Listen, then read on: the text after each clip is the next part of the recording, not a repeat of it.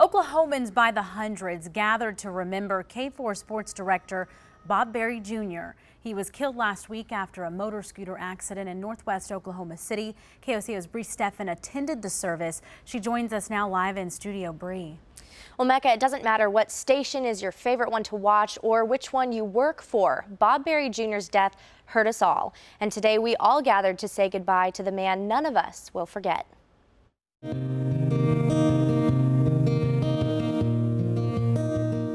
A man Oklahoma loved, not because of his fame, but for his character. All of us remember individual things. You know, to me, it was just that infectious smile.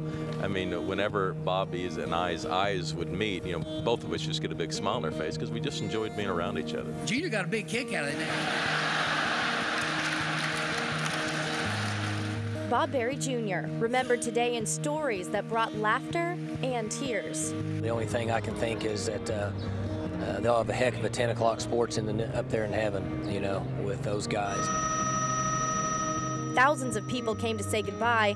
One viewer remembers watching a sportscast one winter when he heard BBJ mention his windshield wipers didn't work. So I jumped in my car. I go over there, he gives me the key. I go over and work on his car. Got his windshield washer going because it was frosty out and knew he had to get to where he wanted to go. Now the question on everyone's mind, how do we heal from the loss of a man who filled our living rooms not just with sports, but with his heart? We don't really replace somebody like Junior. And his family says they are grateful for all the support they've gotten from around Oklahoma.